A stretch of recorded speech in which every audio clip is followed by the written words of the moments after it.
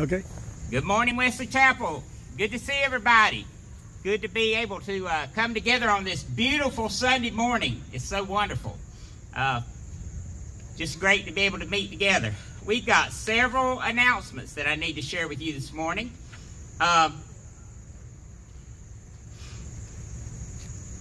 United Methodist Women will meet tomorrow evening by Zoom at 7 p.m. If you do not have Zoom capability or choose not to do Zoom, you can call Linda Peeler and she will discuss the one item of business that they have to discuss tomorrow evening. But we'd like to see anybody that wants to join, especially the women.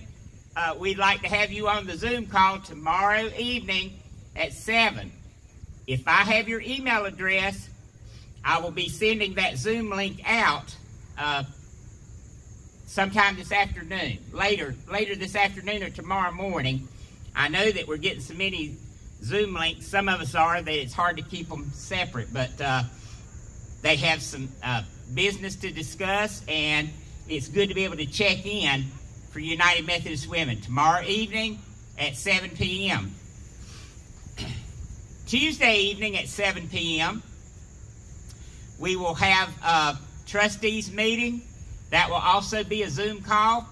I will get that information to everyone that is supposed to join.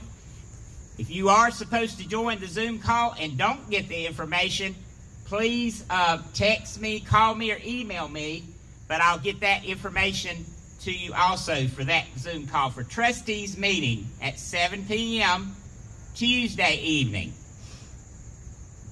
Impact Youth will be meeting Wednesday evening. You'll get that information if you're involved with Impact Youth. Also, if you did not receive a copy, or if you did not get it in your email, the information regarding the Lenten project, the thank you notes that we're writing to various entities, public safety, public service, healthcare workers. Trent will be at the exit today with a cart. On that cart, there are sheets with that information on it about the Lenten project. There are newsletters from the previous time. There are upper rooms. There are bracelets. And there are also some of the material that we passed out Wednesday night at the Ash Wednesday service. If you weren't able to attend the Ash Wednesday service, and I know that it's hard to get out at night sometimes, there's a cross for you there. We did not use the traditional ashes. Well, we have crosses in a bag and with stickers on the outside. Make sure you get one and take that cross home, and through the season of Lent, focus on the cross. Focus on the cross as we journey toward the resurrection on that Easter morning.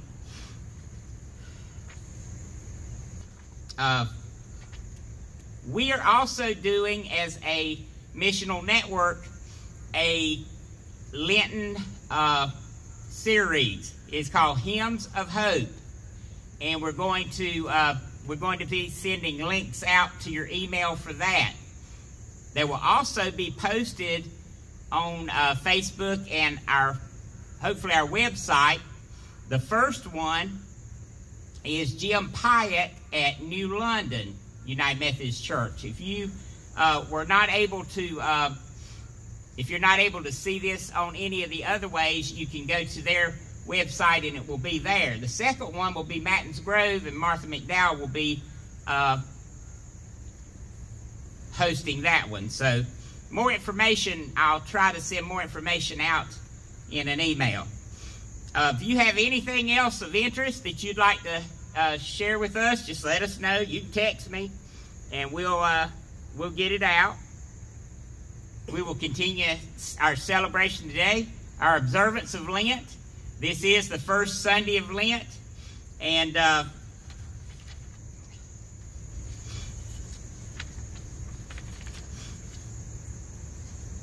let's begin with our call to worship. Come, let us worship God, who makes and keeps covenant. Come, see the sign of God's promise in rainbow and rhythm. Come, let us worship Almighty God. Amen. Let us pray. God of storms and rainbows, God of rain, God of sunshine, God of all creation, we worship and adore you. We gaze in wonder at the beauty of your creation and marvel at stormy skies transformed with the vibrant colors of a rainbow like Noah and his family. We praise you for this everlasting sign of your love and care for the whole creation in your desire to preserve and not destroy life. And at Jesus' baptism, the sky again revealed your love when you identified him as your beloved Son, strengthening him with the same Spirit who empowers and strengthens each of us. For all these assurances of your love for us and for the whole creation, we praise and worship you, O God, in the power of the Holy Spirit. In the name of Jesus, our Lord and Savior, we pray. Amen. Our prayer concerns, I want to mention these again. Mitchell Culp, he's doing much better. Miss Kirk, Kathleen Kirk, she's here with us and doing much, much better. Keaton Burkett, Keaton says he's doing much, much better after his surgery. He has a road to recovery. Tommy Rogers, Debbie and Michael talked to him this week. He's doing much, much better. Harold Osman, that's Judy May's dad, and he's doing much better. And we give thanks to God for those answered prayers. Our prayer concerns, Oliver Griffin, Tabitha Overcash, Jimmy White, Robert Lovin, Brenda Barefoot, Carol Griffin, Guy Tipman, Vicki Holt, Jimmy Thompson, Jonathan Hartman, Ricarda Aguirre Laguna, Andrew May, Letha Fuller, Barbara at Forest Oaks, Mandy Blaylock, Reverend and Mrs. Woodrow Frick, Kaylee Foster, Wayne Stokes, Jack Ingram, Carolyn Farr. All those who are still suffering from COVID-19, those frontline workers, and all those folks that are working feverishly to administer vaccines. Pray earnestly for our leaders, for unity, and for peace throughout our nation and our world. Let's just take a few moments and pray together silently, and then I will close.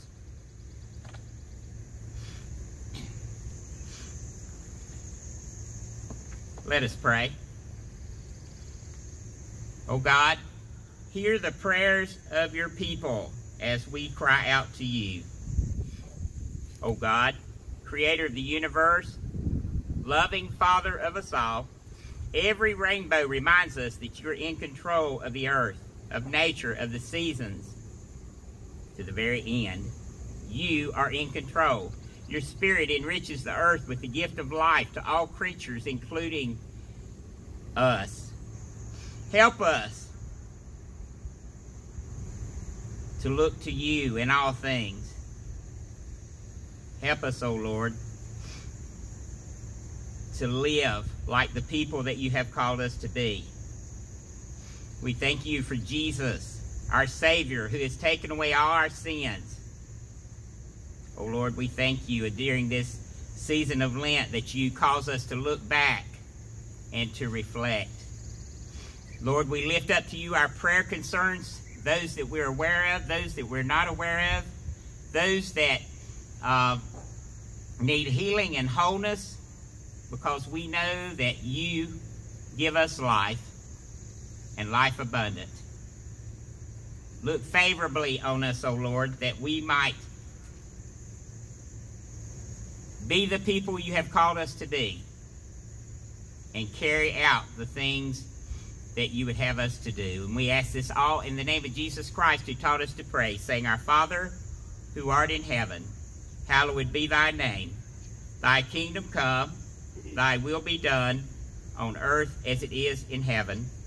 Give us this day our daily bread, and forgive us our trespasses, as we forgive those who trespass against us. And lead us not into temptation, but deliver us from evil. For thine is the kingdom, and the power, and the glory, forever. Amen. At this time, we'll receive our morning tithes and offerings. Let us pray.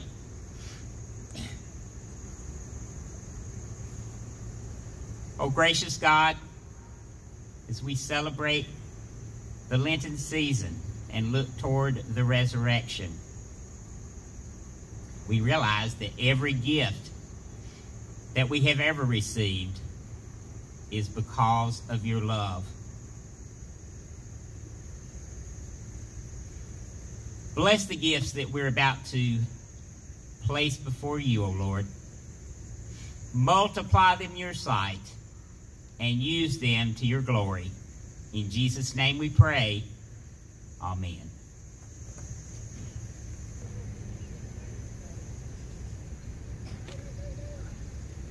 Today's Old Testament is Genesis chapter 9, verses 8 through 17. Then God said to Noah and to his sons with him, As for me, I am establishing my covenant with you and your descendants after you, and with every living creature that is with you, the birds, the domestic animals, and every animal of the earth with you, as many as came out of the ark. I establish my covenant with you, that never again shall all flesh be cut off by the waters of a flood, and never again shall there be a flood to destroy the earth. God said, This is the sign of the covenant that I make between me and you, and every living creature that is with you, for all future generations. I have set my bow in the clouds, and it shall be a sign of the covenant between me and the earth. When I bring clouds over the earth, and the bow is seen in the clouds, I will remember my covenant that is between me and you and every living creature of all flesh. And the waters shall never again become a flood to destroy all flesh. When the bow is in the clouds, I will see it, and remember the everlasting covenant between God and every living creature of all flesh that is on the earth. God said to Noah, This is the sign of the covenant that I have established between me and all flesh that is on the earth. Our next Old Testament is Psalms chapter 25, verses 1 through 10. To you, O Lord, I lift up my soul. O my God, in you I trust. Do not let me be put to shame. Do not let my enemies exult over you. Do not let those who wait for you be put to shame. Let them be ashamed who are wantonly treacherous. Make me to know your ways, O Lord. Teach me your paths. Lead me in your truth and teach me. For you are the God of my salvation. For you I wait all day long. Be mindful of your mercy, O Lord, and of your steadfast love, for they have been from of old. Do not remember the sins of my youth or my transgressions. According to your steadfast love, remember me. For your goodness' sake, O Lord, God, good and upright is the Lord. Therefore, he instructs sinners in the way. He leads the humble in what is right, and teaches the humble his way. All the paths of the Lord are steadfast love and faithfulness for those who keep his covenant and his decrees. Our New Testament is Peter chapter 3, verses 18 through 22. For Christ also suffered for sins once for all, the righteous for the unrighteous, in order to bring you to God. He was put to death in the flesh, but made alive in the spirit, in which also he went and made a proclamation to the spirits in prison, who in former times did not obey, when God waited patiently in the days of Noah during the building of the ark, in which a few, that is, 8 persons, were saved through water and baptism, which this prefigured now saves you, not as a removal of dirt from the body, but as an appeal to God for a good conscience through the resurrection of Jesus Christ, who has gone into heaven and is at the right hand of God, with angels, authorities, and powers made subject to him. Thank you, Aubrey. Our gospel lesson is from Mark chapter 1, verses 9 through 15. In those days, Jesus came from Nazareth of Galilee and was baptized by John in the Jordan.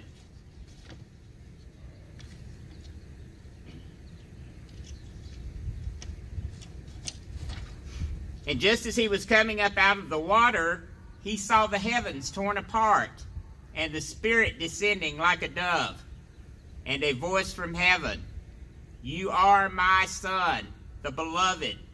With you I am well pleased." And the Spirit immediately drove him out into the wilderness. He was in the wilderness 40 days, tempted by Satan, and he was with the wild beasts, and the angels waited on him. Now after John was arrested, Jesus came to Galilee, proclaiming the good news of God, and saying, "The time is fulfilled, and the kingdom of God has come near. Repent and believe in the good news." The word of God for the people of God. Thanks be to God. Amen. If you have children in the car with you, how about toot your horn? Jennifer has agreed to share time for children with us this morning.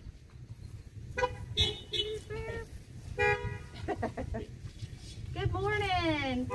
So if there's anybody that would be interested in coming up and doing this on Sundays, we'd greatly appreciate it. Just let Sadie or myself know, because we all need to be mindful that we still have kids, and you know, children's time and the children's sermon is always special. Let me take my mask off a little bit. So as Pastor Cindy just read Mark chapter 1, and he was talking about Jesus' baptism. You know, the new year brings new goals and resolutions for self-improvement, and for kids and adults alike. Those are not easy to keep at times, but fortunately we know that Jesus offers new life and fresh opportunities that will take hold of those and rejoice in our forgiveness. There's blessing through baptism, and we remember who we are in Christ. I apologize, it's windy and my papers are flying everywhere. Signs are all around us. Some signs are put out, like our church sign, or stop signs. Other signs are seen and heard.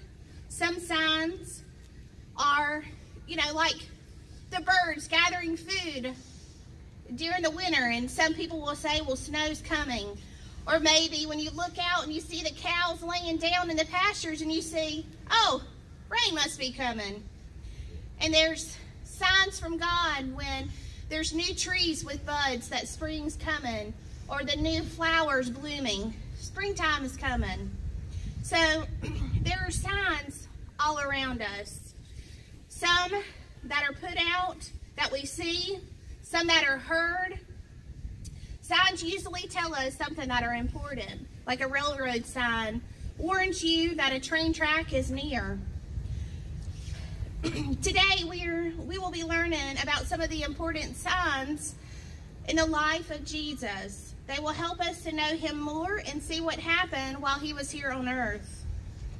God sent a man named John to preach to the people about being forgiven of sins and the things that we do against God, when people would come to confess their sins and be forgiven, John would baptize them. Baptism is a sign. It is a sign. Baptism is a sign, and it is an outward sign of what Jesus has done for us by dying on the cross. Because of God's love and mercy, he came to earth as a human, and he died for our sins, but did not remain dead. He rose from the dead so that we may rise out of our sins and live for him. When we believe and we repent our sins and trust in Jesus for forgiveness, we may be together forever with God and have a relationship with him here on earth. Now when Jesus, he came from Nazareth into Galilee, and he was baptized by John in the Jordan River. Immediately coming up out of the water, he saw the heavens open, and the Spirit like a dove descended upon him. And a voice came out of the heaven and said, "You are beloved Son, and in you I am well pleased." Jesus was perfect. He chose to be baptized in order to show everyone that he was following God and being obedient to his Father. There's three things that happened after Jesus was baptized. I just mentioned them. The sky, the heavens opened up, and the voice cried out, and it was God. Through speaking, he was giving everyone a sign that Jesus was his Son. So Jesus' baptism had three very important signs. I know I keep saying that, but that's our important word, signs. We have to look for them throughout life. One sign was his obedience to God. The second sign, it was that Jesus was a follower of God. And the third one was that Jesus was God's Son. And God proclaimed him by speaking out to him after his baptism, saying, "You are my beloved Son. In you I am well pleased." How the Spirit, and also the Holy Spirit, came out like a dove. It descended down upon Jesus, showing others the sign of the baptism brings new life through the Holy Spirit, and that God washes us and he makes us new. So remember, when you see someone being baptized, it is a sign. It is a sign that tells people that you believe in Jesus and that you trust in him to forgive him of your sins. It shows people that our hearts have been washed clean and we are ready to live a new life in obedience to God. Now, I'm thankful for signs, and I want to share with you, last night, I read over the scripture and I kept reading over it, and I really missed my granny. And I have looked for signs that she's around me. And last night, I had a dream. And could it be a coincidence that I had studied this right before I went to bed? Or could it be a sign? I'll take it as a sign. But my granny came to me in my dream last night and told me how much she loved me and how proud she is of me and how things are going. I'm going to take that as a sign. So I encourage kids, adults, us all, to look for the signs that God has for us and to show us that we are loved and that he is pleased in us. Let us pray. Dear Heavenly Father, thank you so very much for the signs that you provide for us as reassurance and as gifts of love from you. Dear Lord, we thank you for every Sunday when we come up over the hill or over on the other side of the church, and when we appear and we see the sign that no matter the virus or the pandemic that we are having today, when we see this white tent sitting out, we know that you are still here for us. It is a sign that regardless of what this world throws at us, we still have you, and we still come together as a church, regardless if it's in a parking lot or in a building. We thank you for your many signs, and we thank you for each and every person that's in our church and that are here today visiting with us. We pray that you bless us and guide us. In Jesus' name, amen.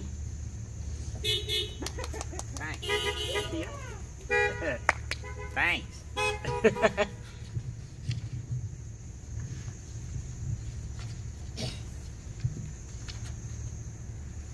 Thanks to Jennifer. Thanks. Yeah, anybody that would like to come and share a word, or a word for the young folks, yes, they are still here. And even though we can't come up and do the normal things that we have in the past, we still want to remember. Yes, and we're thankful that you're in the parking lot also, more than you know. So when Jesus came up out of the water and God spoke, immediately what happened to Jesus? Right after that, he was driven out into the wilderness. So, as part of our Lenten observance, we arrive in the wilderness. So we have arrived. On this first Sunday of Lent, these texts that we read thrust us just suddenly into the wilderness. And we start there. The story of God's promise to Noah after the great flood. This is a beautiful passage of hope and promise. And just think about how many nurseries, how many scenes you've seen in nurseries and church nurseries, in pediatricians' offices and other places that you have seen the paintings and murals of Noah's Ark, the animals, 2 by 2. But in this context, we can't read without thinking about the destruction hanging over the passage.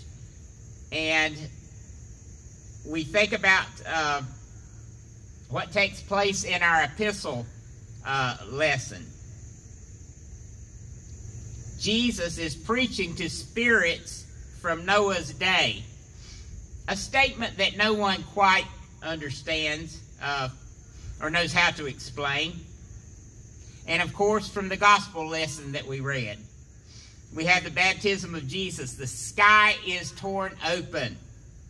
A heavenly voice descends. And then the Spirit drives Jesus out into the wilderness as we're driven out into the wilderness spiritually during the season of Lent.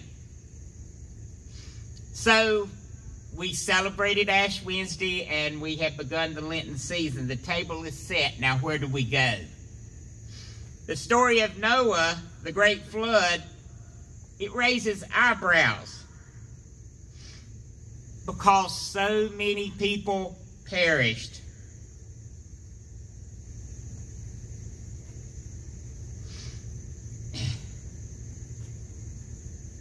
In our 21st century thinking, we think, what could have possibly happened that every single human being, except those included on the ark, would have been deserving of death? In today's reading, we see the covenant with God, that God has set the rainbow in the heavens as a promise that God will not flood the entire earth again. But that still doesn't answer the question of why. So how are we to make sense of this bit of hopeful promise without acknowledging and understanding the rest of the story? So we turn to the New Testament. We turn to the New Testament with hope for some guidance. In the reading from 1 Peter, there's little clarity gained. Instead, there's a reference to Jesus preaching to spirits in prison from Noah's day.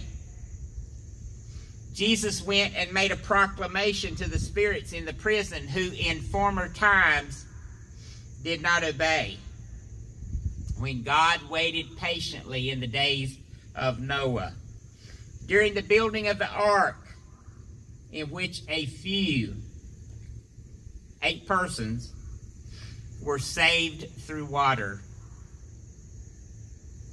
Now, the commentaries are not extremely helpful in providing additional clarity.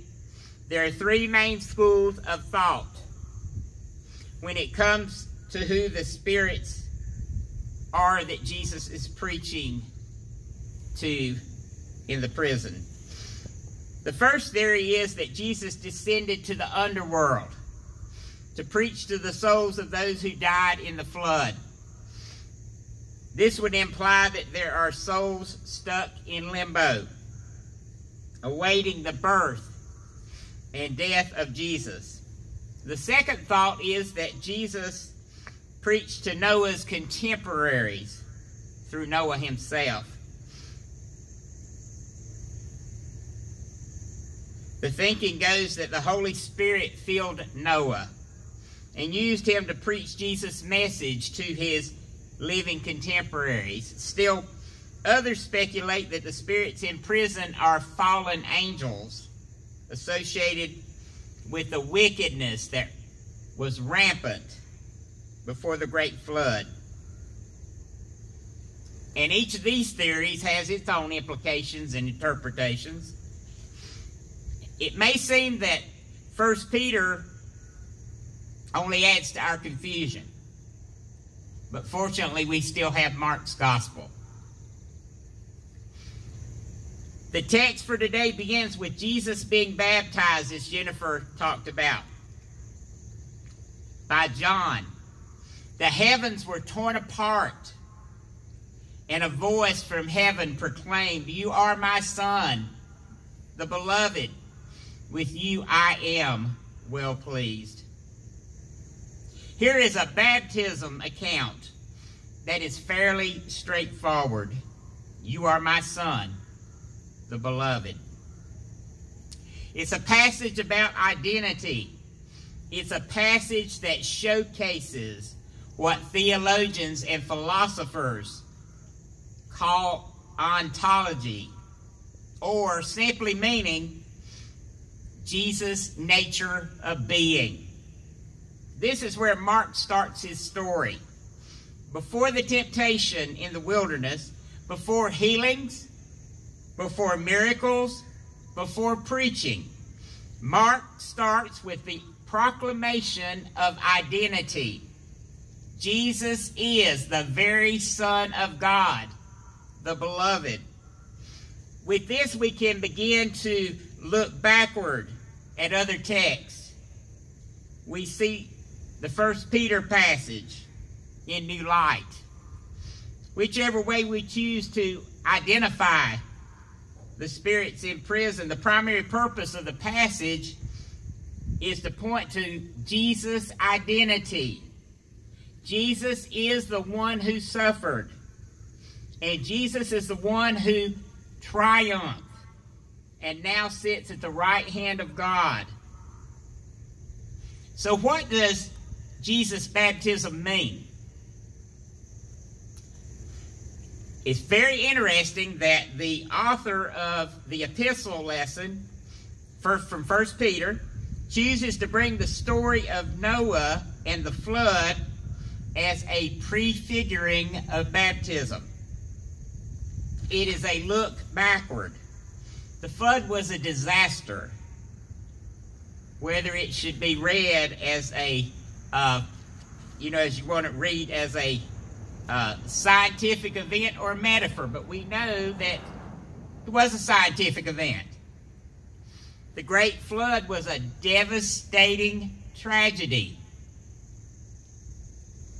You can find that story in all of history, in every religion. You find the story of the Great Flood. A devastating tragedy. So baptism is a look backward. It is a turn toward suffering, toward devastation, even toward death. It's a look backward at the wilderness. The wilderness we have come from, not just individually, but collectively as well. As humanity, as a culture, as religion, we have come from a truly wild place. We have suffered. We have caused suffering. While the analogy of the flood is a look backward, it's also a look forward to hope. There's a fundamental shift in humanity after the flood. There's a change. These are people who have been saved. These are people who are beloved. No matter who they are or where they go from here, the fundamental part of their identity remains that they are people who have been rescued.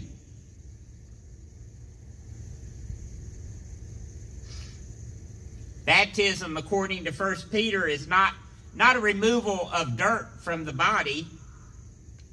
No, it's a sign of change of identity, a change in your identity. It's a sign that you have been rescued. You have been cleansed. You have been made new. We are beloved. We may not understand the suffering that has occurred before. We may never know why behind the flood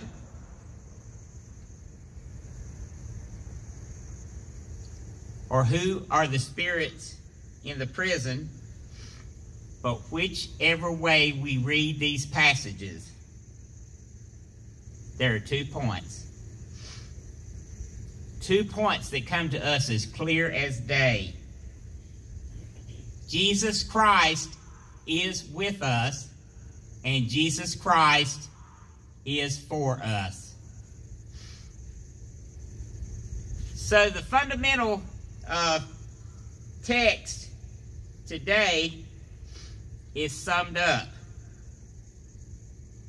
Let each one find you mighty to save through Jesus Christ our Lord. Jesus Christ is mighty to save. And taking that one step further, Jesus is mighty to save each and every one of us. Jesus is mighty to save you. Jesus is mighty to save me. As the psalmist writes, God is the God of my salvation. The God who is God of the waters and the mighty floods descended into the depths and fullness of human suffering for us. So there we find our identity in Christ. No matter the pain we've experienced, no matter the pain we are experiencing, no matter the pain we may experience, Christ has been there.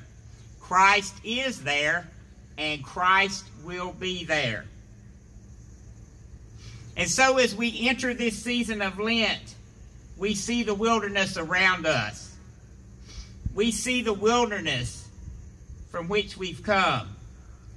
And we know that there is still indeed wilderness yet to come. There's where we find hope. Through it all, we hold on to the identity of Jesus Christ, our Lord and Savior. The identity of God's beloved that ever reminds us Christ is with us and Christ is for us. Amen. Let us pray.